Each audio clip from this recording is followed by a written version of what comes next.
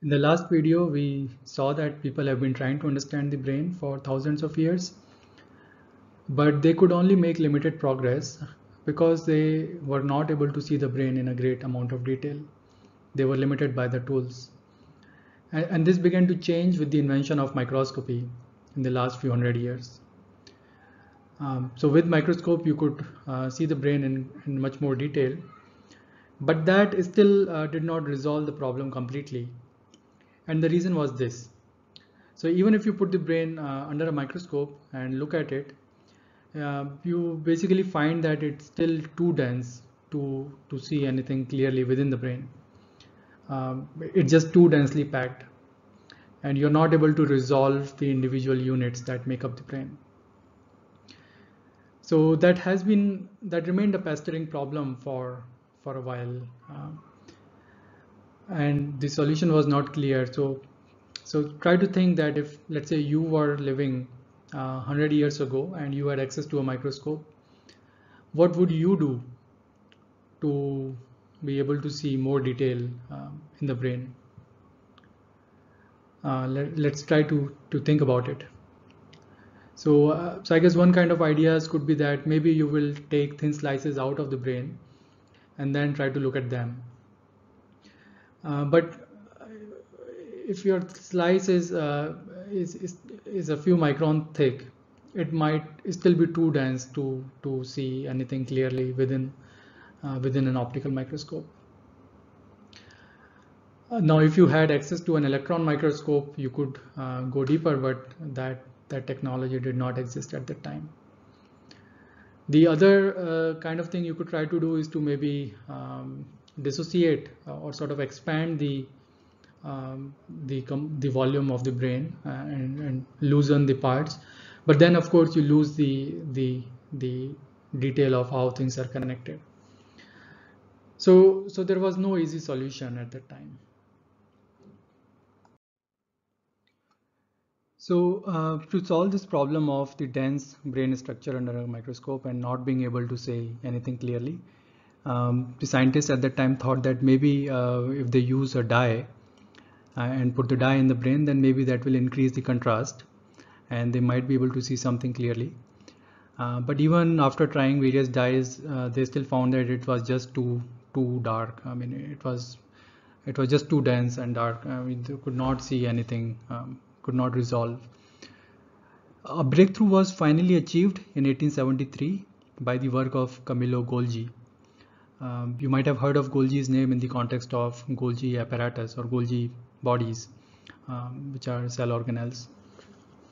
What Golgi developed was a method in which he would put two salts in the brain tissue, and those would be randomly taken up by certain parts, by certain units, and then only those units will be labeled. And because the probability of taking up this salt was very low, it basically converted a dense tissue into a lightly, a sparsely labeled tissue, and then it could be imaged under the brain. So that this sparse labeling basically solved the problem of the dense brain structure. And with that, it became possible to obtain images like this. So this is the drawing of hippocampus based on an image that Golgi was able to see under the microscope. And now for the first time, one could see within the brain regions what kind of the connections there might be. So all these fibers, these now we know these are axons of neurons. Although at that time it was not clear to them what they are seeing, but at least they could see these fibers as parts of the brain. And the way the Golgi interpreted these images was that, I mean, to him, all of this looked like a densely interconnected network with lots of fibers.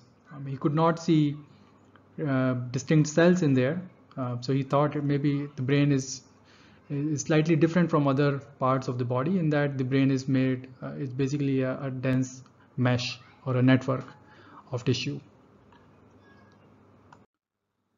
But more than Golgi himself, the person who really took advantage of the staining method to make fundamental discoveries about the brain was Santiago Ramon y Cajal. Cajal was a Spanish biologist who just had a passion to look at the brains under the microscope, and he was also good at drawing, so he could draw these beautiful images like the one shown here on the right of what he was seeing under the microscope.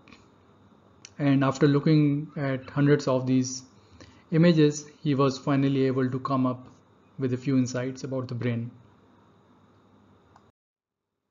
So based on his observations of the brains under the microscope, Cajal found that Golgi's idea that the whole brain is just a single interconnected network without any individual cells was not right. In fact, Cajal was able to see that the brain is composed of separate cells, which we now call neurons. And so this idea is now known as the neuron doctrine, which really came up after the work of Cajal. In fact, both Cajal and Golgi got the Nobel Prize in 1906 for their work on the brain, even though they were giving competing theories. Now we know that Golgi was wrong and Cajal was right. The brain is indeed made up of neurons, in fact billions of neurons. And although these neurons can vary quite a bit in terms of their shapes or sizes, they tend to have some common components. So most neurons have a cell body, which will contain the nucleus, and then there are the branches coming out of the cell body called dendrites. These are the branches that receive information from other neurons. And then there is one long branch typically that goes out, and this branch is called the axon. And then this branch branches out into axon terminals, where this neuron transmits information to its follower neurons. And this axon may be covered by a layer called the myelin sheath, which helps in insulating the neuron. So far we have seen how we came to know how the brain is organized in terms of various brain regions and down to the level of neurons, based on the work done by people like Vesalius and later Golgi and Cajal. Now let's think about how the brain functions.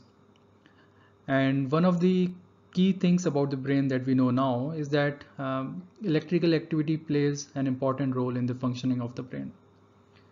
And first hints about this were seen in 1780, much before we even knew that there were neurons in the brain, based on the work of Galvani and his colleagues. So they were doing some experiments with static electricity, and they were using frog skin to generate the static charge. So the story goes that on a table they had a frog whose skin was recently removed. So the frog had died, but only recently. And accidentally they touched an object that had a static charge with one of the nerves of the frog. And although the frog was dead, they saw that the leg of the frog twitched as if the frog were alive. And then they repeated this observation, and others also repeated this observation, and eventually concluded that electricity does play a role in conduction of nerve signals. Later, Helmholtz expanded these studies, and he in fact even figured out at what speed the nerves conduct electrical signals. And he showed that it was not like infinitely fast, and there was actually a finite speed, about 30 meters per second or so, that at which the nerves were conducting these signals. In fact, if you're curious, I would encourage you to look up how Helmholtz did these experiments. Now let's look at the drawings made by Cajal again. So on the screen here is the drawing of a particular brain region called the hippocampus, which is one of the most studied brain regions in neuroscience. And you can see different neurons in this structure. And if you look carefully, you will also see some arrows that are drawn along with the neuron fibers, indicating the direction of the flow of information. Now remember that Cajal was not doing any functional experiments. He was not looking at the activities of neurons or how they are responding. He was only looking at their structures, but probably by following the neuronal structures starting from the sensory layer, he was able to infer that this must be the direction in which the information is coming in, and then must be going to the next neuron, and then able to continue the direction. So this is quite remarkable that with very careful anatomical observations, he was able to draw or able to infer this kind of directional information. So Cajal not only figured out that the brain is made up of individual neurons, but he also looked at the connections between neurons very carefully. And based on these observations, he was able to come up with two more principles. The first one is the principle of connectional specificity, which basically says that although there are very large number of neurons, the connections between them are not random in the brain, but they are actually made very precisely and in a particular manner if you compare from brain to brain. And the second principle was the principle of dynamic polarization, which says that the information along a neuron flows in a particular direction. So it's not just like a metal wire in which the signals are flowing either way, but rather the signal or the information flows in a neuron in a particular direction. And again, as I said, he himself did not do these kind of electrical experiments or measurement experiments, but simply by looking at the anatomy very carefully, he was able to come up with these very bold predictions at the time, which have now been verified by further experiments.